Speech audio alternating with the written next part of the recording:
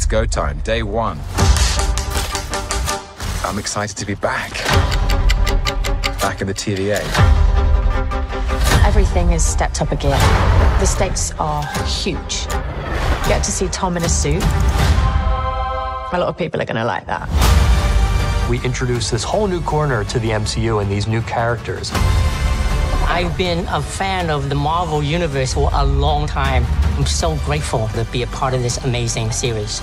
Rest assured, our Loki will be with our Mobius, and they will be dealing with the consequences of this first season. A little over the top, don't you think?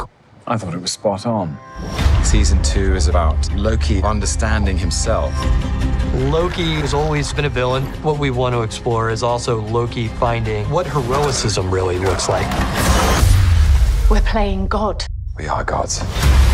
He's found a new family. There's a new capacity to make connections. What is it that you really want? I want to save my friends. He realizes that those connections are all that matter in the end.